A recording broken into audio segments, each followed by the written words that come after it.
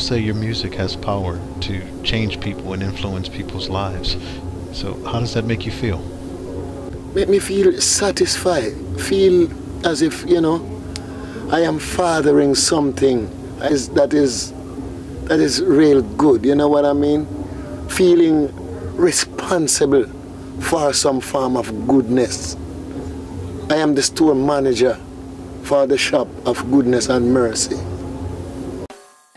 Hello everybody, you're welcome back to another round of the Reggae Appreciation Society. In this video, we are taking a look at the time Joseph Hill paused a civil war in Sierra Leone.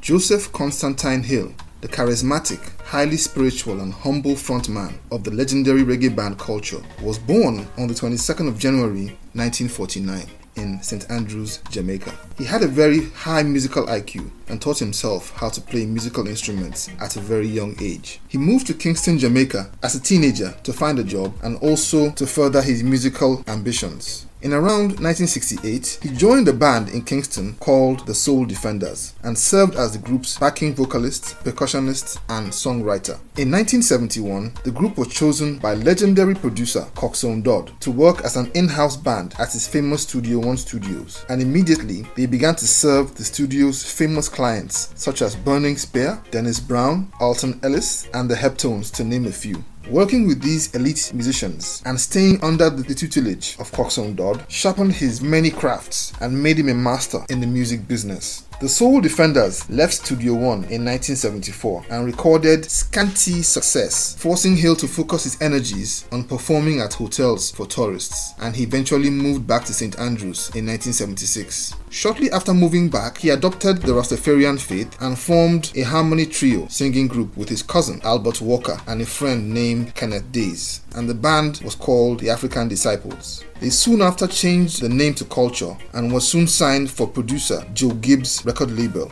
Their debut album, titled When Two Sevens Clashed, was released in 1977. It propelled the group to commercial and critical success that grew from strength to strength for decades to come, making Culture one of the most consistent reggae bands of all time. Aside from Joseph Hill's brilliance, the band stayed relevant through spiritually potent and socially uplifting messages, powered flawlessly by excellent instrumentals by the finest musicians, which Hill assembled to form his backing band. The band's debut album and lead track, When Two Sevens Clash, foreshadowed the sort of influence that they would have over their listeners and society in general. Marcus Garvey is renowned around the world for his activism, but is revered by Rastafarians as a prophet. Garvey had a vision of an apocalyptic event that would spark worldwide chaos and death on July 7th, 1977. 7777, aka When Two Sevens Clash. This prophecy served as an inspiration for Joseph Hill to write the song Two Sevens Clash,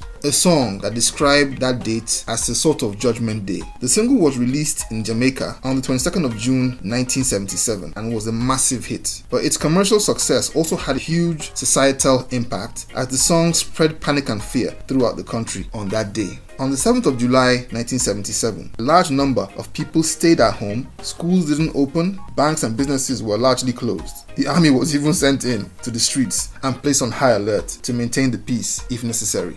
Albert Walker and Kenneth Days left the band in 1982, but Hill kept the band going by recruiting new members and continuing to tour North America, Europe and Africa.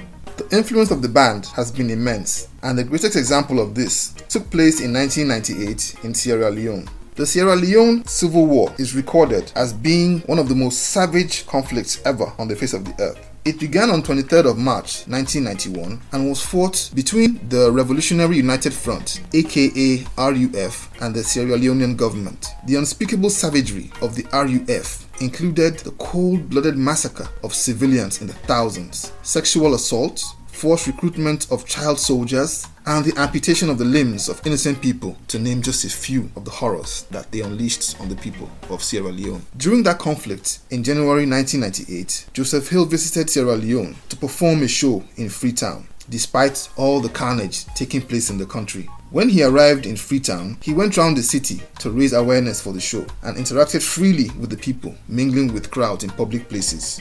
He got feelers from RUF informants that Freetown had been surrounded and it was best he leave the city, which was about to be attacked and destroyed any moment from then. You see, culture was insanely popular in Sierra Leone, and his music was also very popular on the playlists of the RUF rebels in the bushes. Similar to how Bob Marley's songs were often played by Zimbabwean rebels in their war of independence 2 decades before then. Joseph Hill famously told the RUF informants, "Stop fighting and I will leave Freetown." Hill stubbornly stayed in Freetown for almost 2 weeks and performed his concerts. An RUF commander was said to have mocked a government official in a statement that, "You people should be glad that Pa Joseph is here. Otherwise, this place meaning Freetown, would have been destroyed within 24 hours. Hill left Sierra Leone at the end of January 1998, and the RUF staged a savage assault on Freetown in February, killing thousands of people before ECOMOG forces drove them out. Joseph Hill's experiences inspired the song War in Sierra Leone, which was on his Payday album, released in 1999. He kept on making albums and toured actively until he passed away on August 19, 2006 in Germany, just before a show he was billed to perform at. Hill's legacy lives on as one of the most influential, charismatic artists of all time. His impact was musical as it was societal. So there you have it. Please like this video and we'd love to hear from you, so please leave a comment in the comment section. And until next time, God bless.